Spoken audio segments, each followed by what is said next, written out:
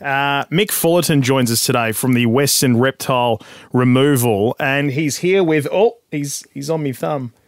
Not Mick. Sorry, not Mick.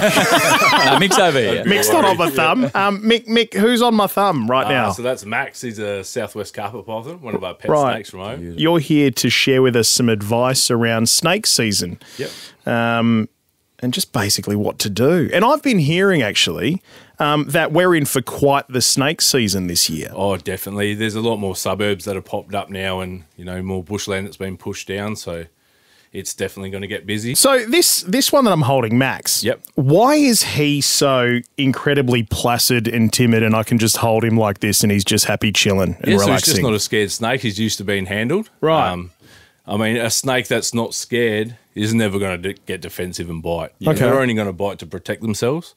So, he's just used to it, so he's super happy. He actually loves getting handled, that guy. What is the best thing for people to do? I know I unfortunately had a snake in my backyard in Riverton, which was the last thing I was expecting. I moved in on the Sunday and I came home on the Tuesday and I found one of my dogs had died from a snake bite, and the other one, thankfully, I was able to save in time just by the time I got home. But I wouldn't have known what to do. I just think that if I had seen the snake, who do I call? Where do I go? Do I try and scare them away or do I just leave them alone, lock the dogs and the kids up? What do you do? Yeah, so you want to separate kids or dogs first, get it away and don't get too close yourself, especially if a dog's involved or a cat, because a snake is in that super defensive mode. So it just wants to, keep itself safe and bite if someone gets too close. But once you do that, you just call the snake catcher, like us, for instance.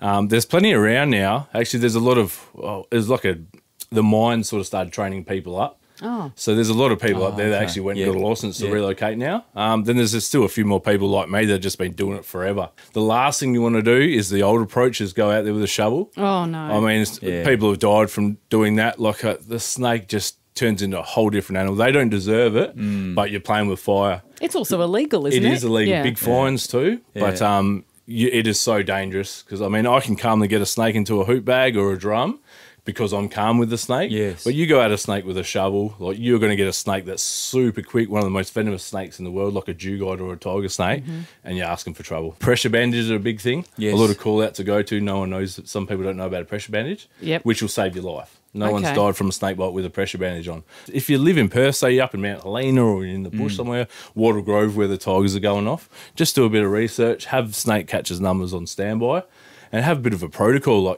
pressure bandages in your house, just in case something does go wrong. Have the vet's number somewhere quick if your dog gets bitten. It's basically just being aware and having that full-blown awareness. Being prepared. Living in this country, you have to. Yes. And, us snakes are so venomous. And they'll never hurt you, so it's just don't encroach on a snake. They'll always go the other way. Snakes just aren't a scary creature. They're highly misunderstood. Yeah. I work with highly venomous snakes all the time, the amount of relocating I do, and I've got no worry in the world. I know what to do, not to get too close. They're just protecting themselves. Yeah. How's Maxie? He is awesome. Just hanging out on top of my microphone at the moment. Cool. What a legend. Thanks, mate. Yeah, no worries. Thank you. Yeah, thanks for having me.